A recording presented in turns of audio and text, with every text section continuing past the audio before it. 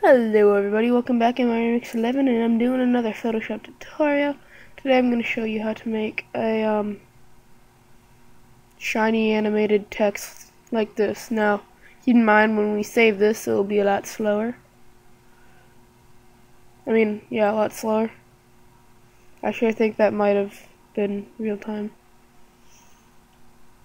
And it's a loop, so yeah. Let's get started. Okay, so right here all I did was make a background and text.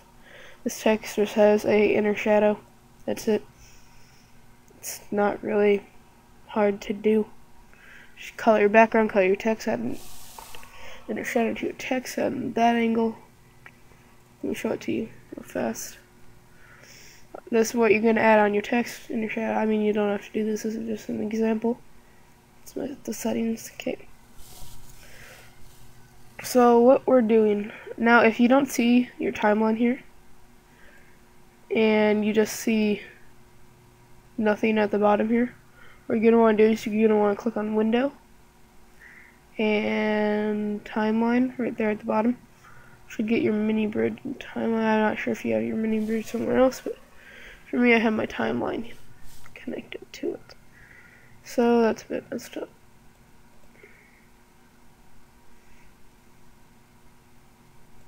Whatever. Okay, so to get started, once you have your text in your background, you want to create another layer above your text and make sure you have the same color as your text. So you're just going to want to take it and you're going to want to make it a bit lighter to make it look like it's being brightened up, I suppose. Then you're going to want to take your brush tool. Now this might be a little bit too, but it's fine. You're going to want to hold down shift with just the edge overhanging here. And you're just going to want to drag down so you have this. Now you'll see if we hold alt, and then if you just drag in between these two layers, you see this little arrow? That's a clipping mask. We're just going to click right when that appears, and you'll see it's pretty much bound to that. But what I like to do is create the clipping mask first so nothing goes wrong like it just did a second ago. Actually no, that's the inner shadow messing it up.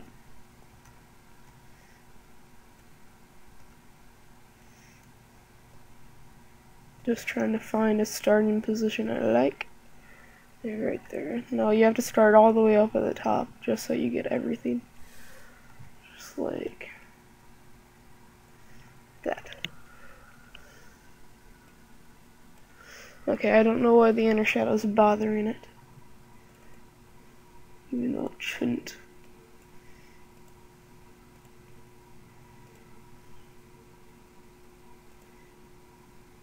Suppose that helps a bit.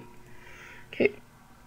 But now what you want to do, you have your first frame right here at the bottom. Make sure this is set to no delay. Now what you're going to want to do is you're going to want to take, with it selected, you're going to want to click this new layer button down here in your timeline, and it basically duplicates it.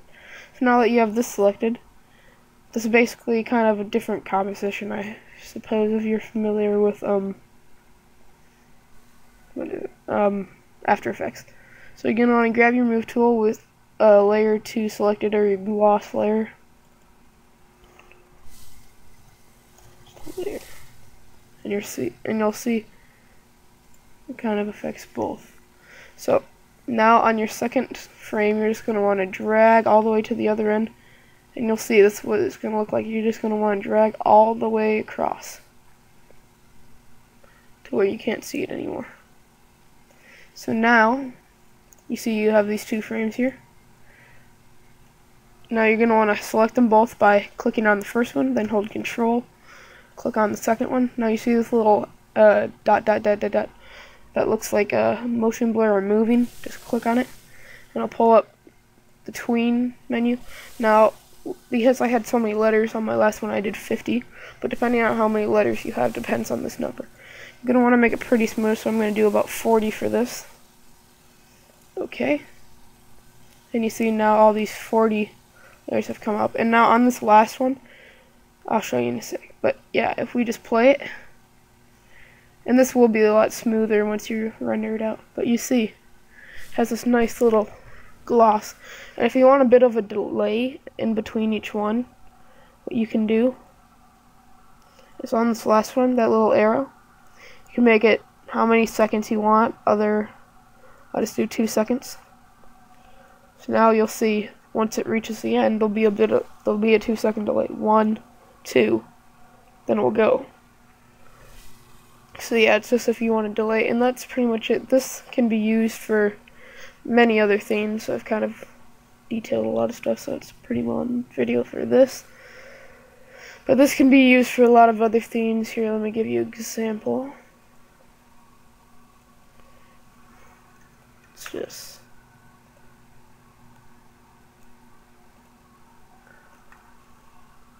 do something like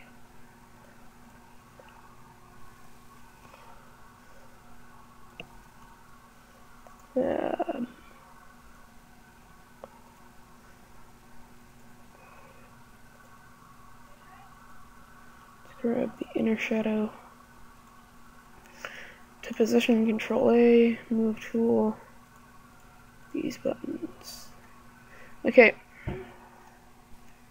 so like you can grab a ellipse tool and you can go like this. You can grab this color, fill it with that. Now again, you're going to want to add a clipping mask here. Oh wait, you see it doesn't affect it. You got to make it a brighter color.